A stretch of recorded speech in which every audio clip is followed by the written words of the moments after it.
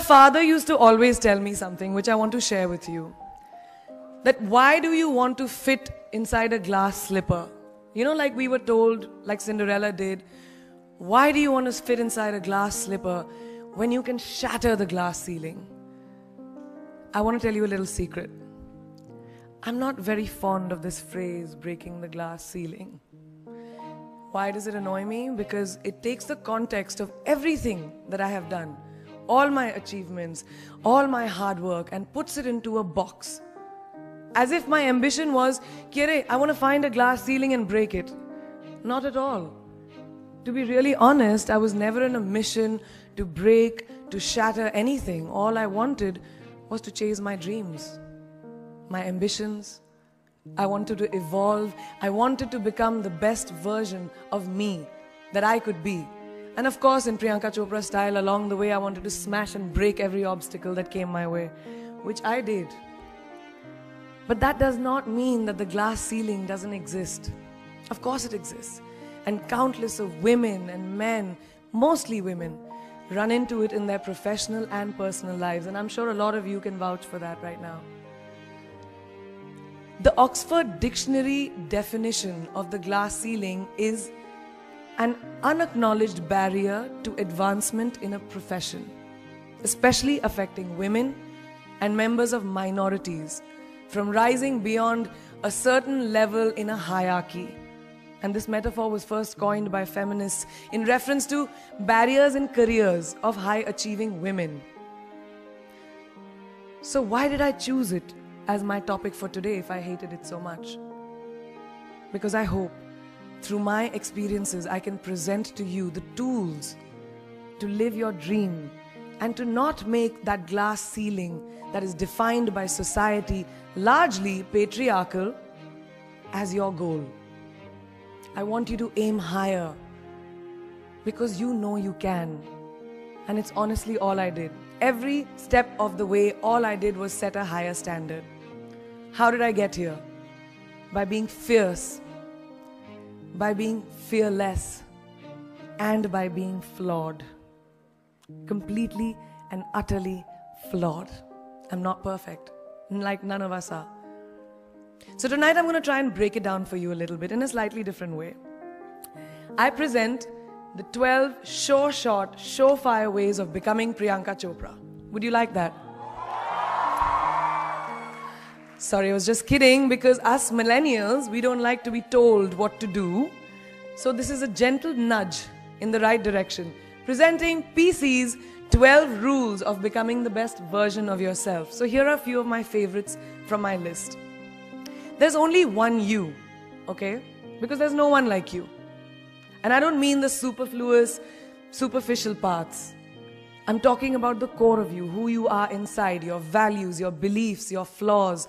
And once you understand who really that person is, you would have taken the first step in finding your unique self. And that is the best version of you. Who am I really? Most often, we don't allow ourselves the ability to dream beyond our imagination. We don't allow ourselves to think about the future because we are afraid of change. We are afraid to move away from what is familiar. Either that or sometimes, we are too rigid to let our dreams evolve. Just loosen up. Shake it off a little bit. Change is the only constant thing in life, and you are never too old or never too experienced to learn something new.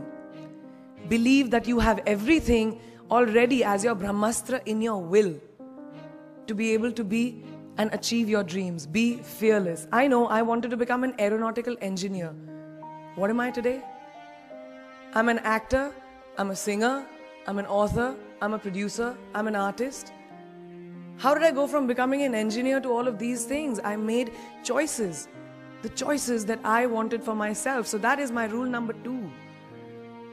Let your dreams fly. Give them wings. Be who you want to be just by being fearless. Now, opportunities. That's another important part of being fearless. They're a very funny thing, these opportunities. They don't come very often. They come far and few in between. But when they do we recognize them? Our job is to recognize them and make the most of them. I look back on all the things that I've done and I marvel at the opportunities that came my way. Miss India, Miss World, when I was in Bareilly in army school, my first film offer, my first music single, the first film I actually produced. There was never a plan, ever. More like the universe sort of guiding me towards these opportunities. All I had to do was recognize them and make sure I worked so hard that I squeezed every drop out of these opportunities. This, ladies and gentlemen, is called drive. It's called ambition. So no matter where you are in life, rule number 3 is you have never arrived enough to explore new opportunities. And there's nothing wrong with being ambitious. Ladies, listen to me.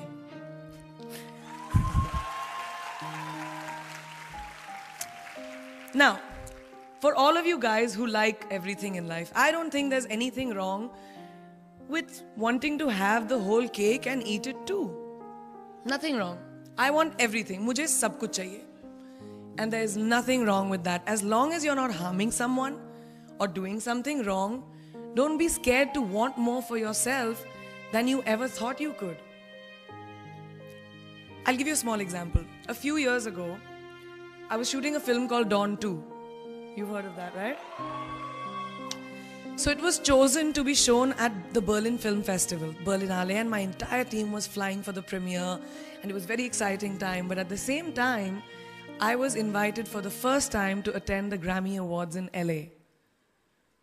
So now, when I was doing music, it was this big choice. Both the events were literally taking place one day apart in completely different time zones, Berlin and LA. My team and everyone around me told me, no, it can never happen. You have to choose what is your priority. And you know what I did? I made some insane connections. Mumbai to London, London to Berlin, Berlin to Amsterdam, Amsterdam to LA, LA to Mumbai in 3 days. And I made it happen. I went to both events and I looked great at both events. Even though I hadn't slept, it took a little bit of extra makeup, but I was fine. And that's not the only time I've done it. I've done it so many times, over and over again. Why? Because I don't want anyone to tell me I can't have everything. I want to dream of everything and I'll have everything. So rule number 4, be greedy. Be greedy for your ambitions. Be hungry for it. Don't live on someone else's benchmarks. We are told so many times in our life, nahi, लड़की को तो ये करना चाहिए, या तुम लड़के हो सबसे बड़े, your responsibility is this, this is who you should be. Who can tell you who you should be? Don't let anyone or any situation dictate to you who you are and who you can be. I know it's very much easier said than done. I know that because I've done it. But fight for your dreams. Because no one else is going to fight for your dreams except you. I've turned down so many roles, opportunities, because they did not fit into what I thought at that time was the right thing for me. So today, my path is just my own. It belongs to no one. My failures, my successes, all of it, mine. My journey, all of it is mine. So rule number 5, do not compromise. Do not settle on your dreams. Now, who likes to fail? What? What? At least 15 logon ne haath uthaya. I'm really confused with this audience right now. That you like to fail? Well, I'm not talking to you guys then. I'm talking to those guys who hate to fail. Because I hate to fail. It's really as simple as that. It takes tubs and tubs of ice cream, lots of tissues, lots of tears, lots of dramebazi, my mother, my best friends, my family, everybody making me feel better about it. But the one thing that is as certain as night and day, ladies and gentlemen, is that you will fail. It's just how it is. And there is nothing that you can do to stop that. It's what you do after that will define where you go. When something I've invested, thank you. Thank you.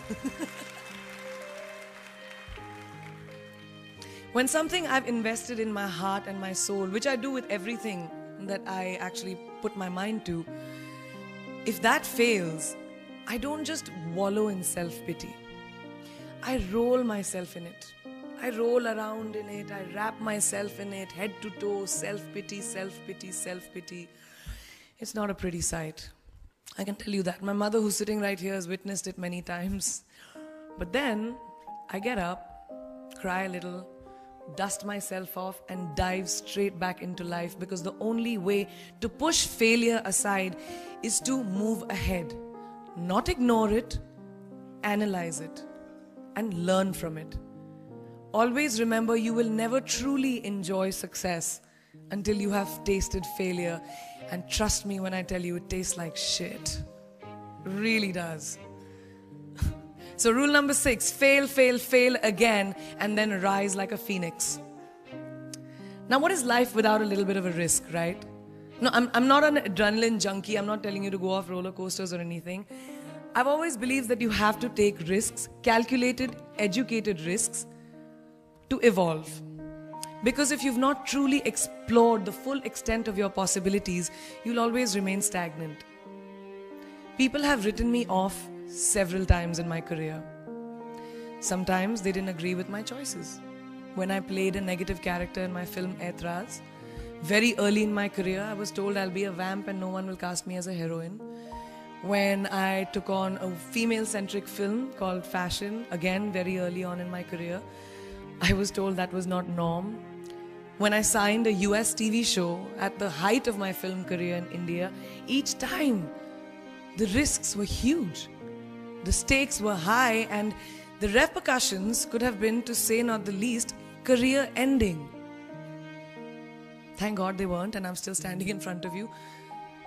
I really appreciate God. I don't know what will happen going forward, but as of now, I can say that my risks and the gamble was worth it. You know why? Because I backed up those risks with my 100%. So rule number 7, be bold and take these risks. Now, friends, family, the people you work with, the people around us are our greatest influencers in your journey to success. So you have to choose very wisely. Rule number 8, surround yourself with the right people who do not stab you in the back. Now, who's into social media? Who's on social media? Raise your hands. Yeah, we like it. I like it. We can raise our hands. All right, it's almost everyone. Now keep your hands raised if you have ever been upset by like a bad comment that you may have read on a photograph or like on Facebook or when you've posted something. And sometimes, it's like, why do people have to be mean? Yeah, so there's a lot of you, right? Guys, please let me just tell you this. No matter what you do, someone will always be unhappy. Always.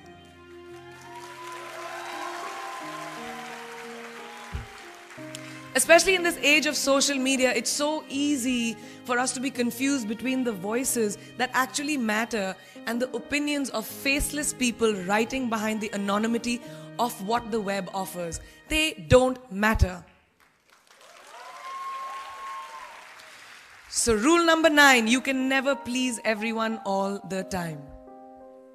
And the biggest favor that you will all do to yourselves will be to laugh at yourself, at situations. Find a moment to appreciate every single day this funny thing called life. And that's my most important rule number 10. Don't take yourself too seriously. We're not making rockets. All right? Calm down, have fun, and just enjoy this beautiful journey that we've been put on. I do that. In the meanwhile, hi. मैं यही हूँ, मैं जा नहीं रही. 2 और rules बचे हैं.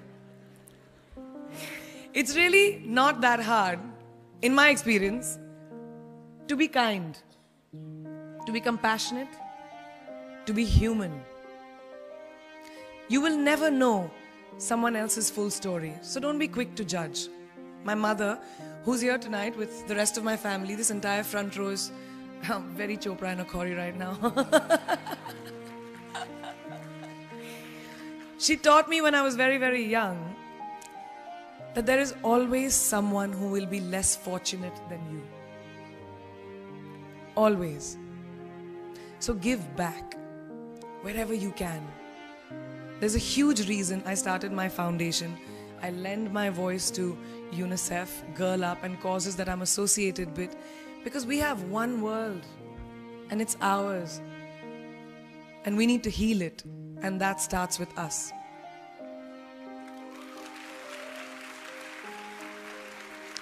So that is my rule number 11. Give back. And finally, the most important one. Always remember where you came from. It's truly what defines you. So I'm a proud Indian, an army ki beti, daughter of 2 doctors with a middle-class upbringing and ginormous families who I love on both sides. We've seen good times, we've seen bad times, we've seen hardships, we've seen pain, laughter, sadness. But that is what has made me who I am.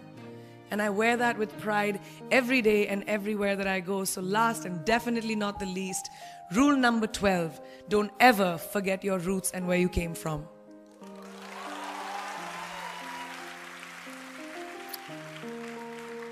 I hope you take some of what I have shared with you today and go into the new year with maybe a different perspective on life, and start 2018 with being fierce, fearless, and flawed. Yeah, that's it. That's it.